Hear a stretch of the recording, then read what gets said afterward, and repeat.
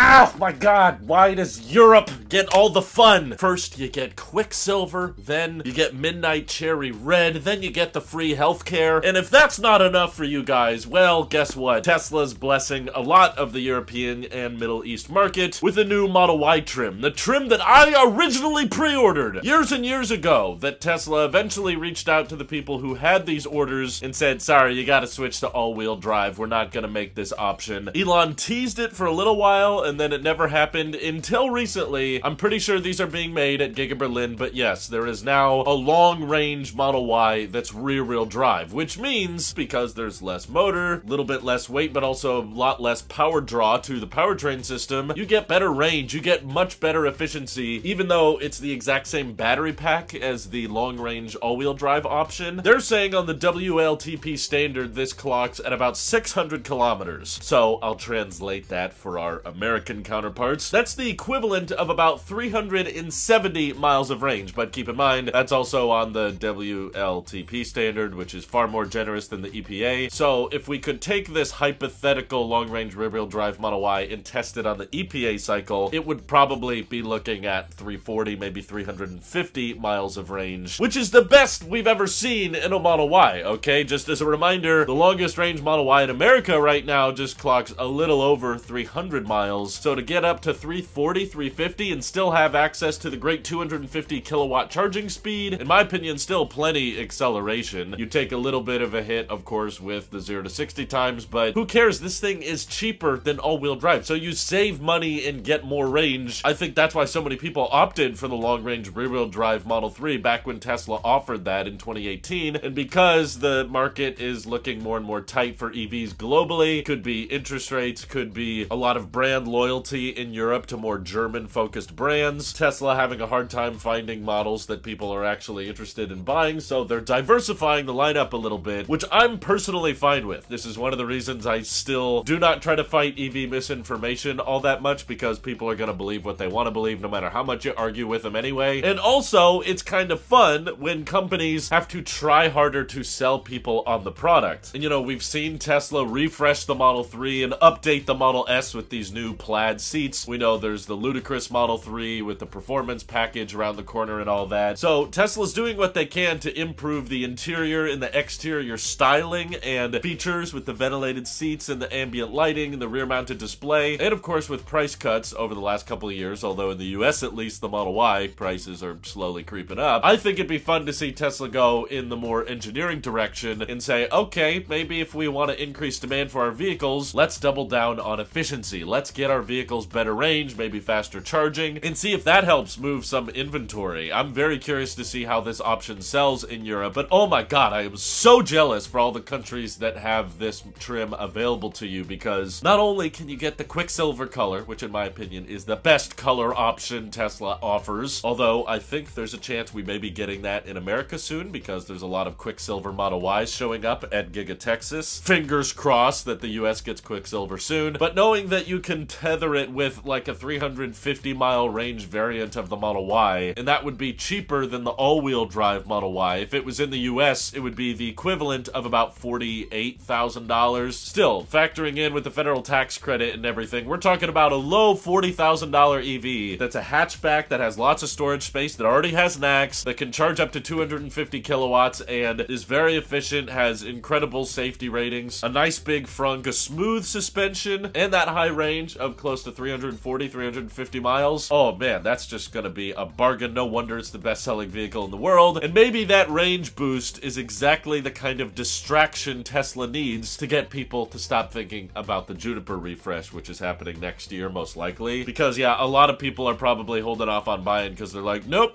I'm waiting until all of those cool refresh Model 3 features make their way to the Model Y. People want the new headlights, the new tail lights, they want the rear-mounted display. The biggest feature, in my opinion, is not the ambient lighting or the removal of gear stocks, but the ventilated seats. Oh my gosh, especially when you live in a super warm climate like I do, where it regularly gets over 100 degrees outside in summer. Oh man, those ventilated seats are a godsend. So I don't blame you if you're waiting for next year's Model Y too, but if Tesla comes up with some really competitive perks with the free FSD included for a month, and of course the gear stocks are still available on the Model Y, so if you really care about that, you can hold on to it. Maybe they could do what they did in China and just add a little bit of ambient lighting to the front. It's not quite the huge dashboard refresh that the Model 3 got, but it is a little bit of a touch-up, I guess, to increase demand. Coupled with some free supercharging, I could see Tesla really moving some inventory if they bring this option to the US, which in my opinion should be very, very simple. You know, Giga Berlin was able to do it. It's like, just take out, you know, the front motor and call it a day. In my opinion, it doesn't even have to be cheaper than the all-wheel drive. Even if it was the same price and they just let you decide, okay, it's gonna be 50 grand either way, but you can choose to have more range or you can have better acceleration and all-wheel drive if you live in a winter climate and you care about more traction control. Just let the consumer decide, and I think that the demand would be much higher than what it is today. And of course, Tesla, please, for the love of God, bring this long-range rear-wheel drive option back to the Model 3, especially now that we've got some nice big juicy battery packs in this thing. It's more aerodynamic than it was before with this updated refreshed look, and already with the all-wheel drive long-range Model 3, Tesla is able to clock about 340 miles on the EPA test cycle. If they made that option rear-wheel drive, I think we're easily looking at like a 370 mile range for a vehicle that's, you know, less than $50,000, which those kinds of range numbers for the price are kind of unheard of, and you might want to beat those range numbers before Aptera reaches the market, because that's going to be a sub $40,000 vehicle with an over 400 mile range, so they're going to have you smoked there. I know at the end of the day, range is not everything. I've talked about that on this channel before. It's more about your charging curve, but I do think that your estimated range actually works as a great advertising technique, because whenever I talk to people that are curious about EVs, those are almost always the top two most common questions. How long does it take to charge, and how far can it go on a single charge? So the higher that number, the better impression I think someone will have on the brand, and then as they get more into it, they'll probably figure out that range isn't all that much. But if you tell people that the range numbers are pretty high, I think they'll be more open to it, because if I tell people that my Model 3 gets, you know, 250 miles of range on a charge, they almost write it off instantly. They're like, well, that's not enough. I need a gas car, I guess. But if you tell them, 370, 350, they might be more likely to go, okay, that's pretty good. That's pretty much what I get in my gas car. What do you guys think? Is Tesla wrong to be offering more efficient options? What other demand levers do you think Tesla could pull to move more inventory? Feel free to let me know your thoughts down in the comments below. And thank you to everybody supporting this channel directly. Seriously, helps us out a ton, as does just watching these videos. So thanks again. Have an excellent rest of your day.